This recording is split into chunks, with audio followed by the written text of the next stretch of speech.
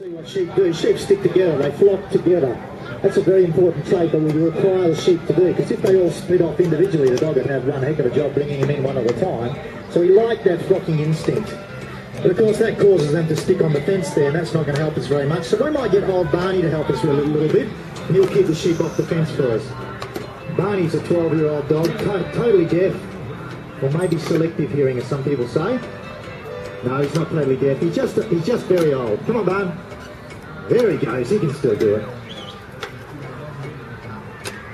So we're getting to create some movement. I'm not sure this puppy's going to work. What do you think? Anyone think it might? I have a feeling that this puppy's pretty keen to do something. Hopefully he does something good. So we put her down. There she goes. Look at that. Now her job was to bring sheep to me.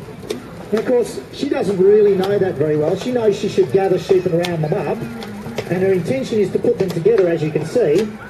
So I'm just going to introduce myself to say work for me. And this is my extra long arm. This is an apparatus specifically designed for sheepdog work. The gardener's got to turn it into a grass rake. It just helps me reach my little puppy. If I can block that puppy there, whoops, there she goes. Change her direction, and when she goes in that direction, I leave her alone, and that's her reward. I've got a feeling Barney's turned into a puppy playing with this puppy. Look at him go, he loves this job. Just proving that female dogs can do two things at once, just like females generally. She's peeing and working. My goodness, that's a big pee. So there she goes. She balances up again, around she goes. Now, she's got a favourite side. And a favourite side is, whoops, there we go, good boy, Barney. Favourite side is favourite direction is that direction which she's going in now. Because dogs themselves, like humans, are left and right side dominant. So what we have to do is we have to introduce our dogs to work their weaker side twice as much as their stronger side. Now if anyone's into animal movement, and some of you people are from horsey background, if you watch her gait when she moves that way, she struggles a little bit, whereas that way she's much smoother. And that's the same as horses. Some horses have a liking for going one direction, and they don't like so much going the other direction. So what we do is we practice their weaker side. I'm not sure this puppy's going to make it as a sheepdog. What do you reckon? Yeah, I reckon she might. 10 weeks old, guys. Give her a round of applause, folks. Better try and catch her now.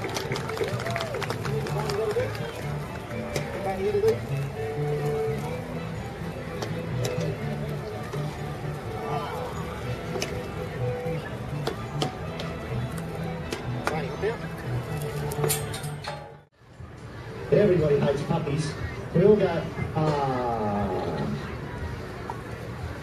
This is a very well-bred puppy. We've had a little look at her today. We're going to leave Fang out here to make things go well, because they will go and lean on the fence, these sheep. And we'll let the little puppy go and see what she does. Now we have a couple of special tools that help us work sheepdogs. This is a special tool specifically designed for sheepdog handlers. The gardener's got it and turned it into a grass rake. It allows me just to reach a little bit wide with my extra long arms and change that puppy's direction, because as you can see, she wants to go and control those sheep. She's going to the heads and controlling those sheep. And she's got a favourite way. You watch what she does if I say nothing to her. She goes in that direction. Can you see which direction she goes? Same direction every time. I wonder why that is. So I have to make it so that she goes the other direction. If you watch her movement, she's not as comfortable going in that direction. And that's the same as us. We're left, when I'm not putting pressure on her, she'll switch back to her favourite direction. Because we are left and side dominant and right side dominant, just as much as dogs are. Here she goes, bouncing back again. And she's quite determined to make herself go the way she wants to go. She beat me then, so what I'll do is I'll stop her a little bit earlier. The other thing that's happening with a little puppy, if you're not careful, is because they're pack animals, they start to work to the other dog instead of working to me. Look at that, she did that really well. That's a beautiful move. And now I allow her to go her favourite way, so she gets a reward. So training puppies like this is all about reward, no discipline, because she's naturally very good.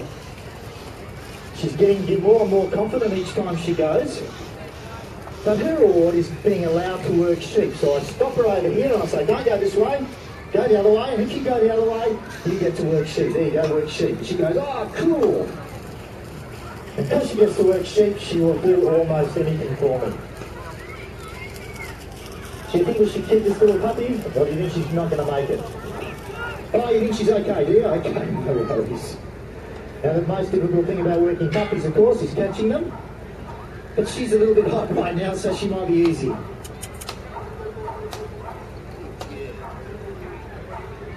When you're training a puppy at home, what we do is we catch them after a couple of minutes, and then we let them go again.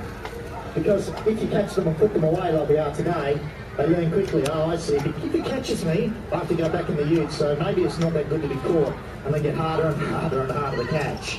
Now, they're all right when they're this big, but when they're that big, they're much quicker than us.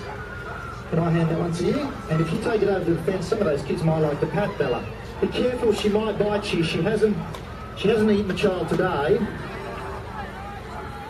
And we did feed her before she comes, so she should be okay. And did you notice Fang never even stopped doing what he was doing? He just kept going about his business because he couldn't care less about that puppy. He got to work sheep. Give the puppy a round of applause, folks. And give Fang a round of applause too. Hop out.